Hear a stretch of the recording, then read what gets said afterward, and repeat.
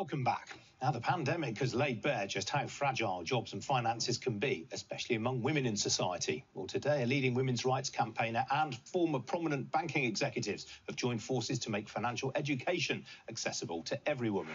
I'm joined now by Jude Kelly and Olga Miller, who are the founders of SmartPurse. The platform recently received a £500,000 funding from angel investors. Welcome to you both. Jude, let me start with you. What made you think there was a gap in the market for this sort of service?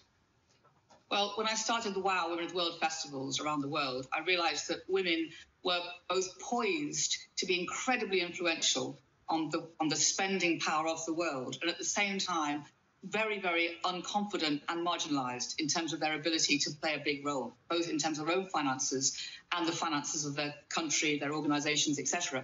And we wanted to change that. And we knew that the women were turned off by the usual practices of financial advisors and financial products because they didn't feel that they were speaking to women. And basically they wanted a safe space where they could have proper education, learn proper skills and make their own decisions around their own life choices, and that there wasn't such an independent educational learning space available. So we decided we would found one. Jude, very interesting that you say you don't think the financial services sector is speaking properly to women. I mean, financial services is a big catch-all expression. Do you have particular segments in mind? Are you talking banks, insurers, asset managers? Well, I mean, Olga, who's obviously my co-partner in this, was one of the big architects of financial learning for women when she was at UBS. And I think we both agree that the sort of product-led style of a lot of the financial sector is not in keeping with the fact that most of us women actually organise our financial thinking around life events. You know, what's happening to us as a student, what's happening to us as somebody getting married, what's happening to us when we have children, what's happening to us when we get divorced, retirement. All of these things, the kind of emotional framework around which we make our decisions, are actually how we choose to spend our money. And this is the most important starting point for giving yourself reasons to become financially literate. Well, Olga, let's bring you in. Jude just mentioned there you worked at UBS. Do you think she's been entirely fair there in terms of discussing the way that the industry addresses women? I think Jude is being absolutely fair. One of the biggest challenges that we encountered when I was still working in banking and not with SmartPurse was that it is all rooted in the language. All these acronyms, abbreviations make very simple things sometimes extremely obscure and unclear.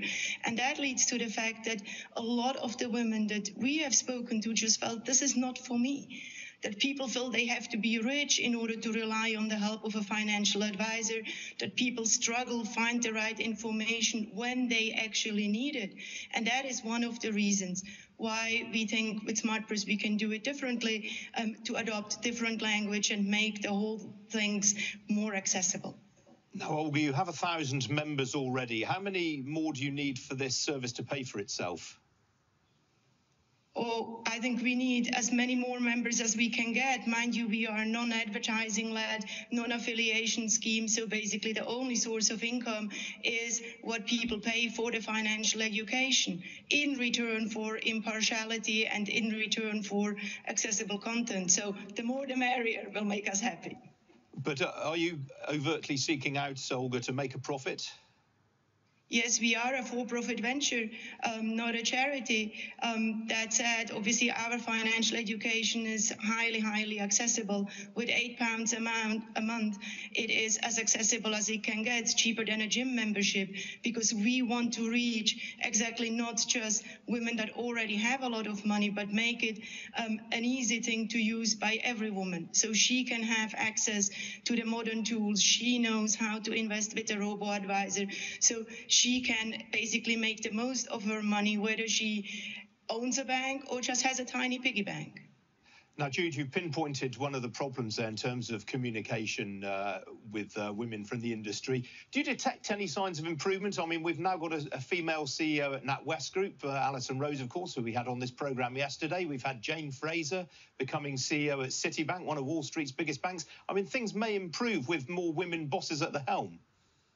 They will, and the Rose report was very significant, and we have the 30% club, and there are fantastic women at the top of the banking industry and the finance industry. Inga Beale, first CEO of Lloyd's of London, is on our advisory board.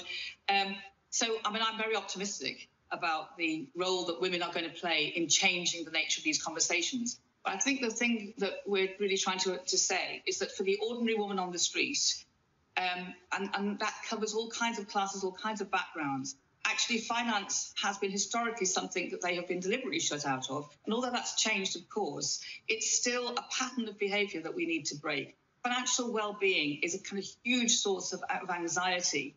And we want companies and corporates to buy SmartPurse for their employees. We want basically SmartPurse to be available to all women as independent financial advice, independent learning modules. It's a toolbox. It's not because women are stupid. It's not because we don't understand things. It's because we approach things from a different direction, and we want that to be factored in. And I am very optimistic. I think that the world is changing, but with women being time poor, and with COVID having a disproportionate impact on women's finances, which it is because of part-time women, because of having to, do so much more of the caring, et cetera, I think we all need together to make a big push for giving women greater financial stability, greater financial confidence. And we believe that SmartPurse, as an independent organisation, is going to be a fantastic toolkit for everybody.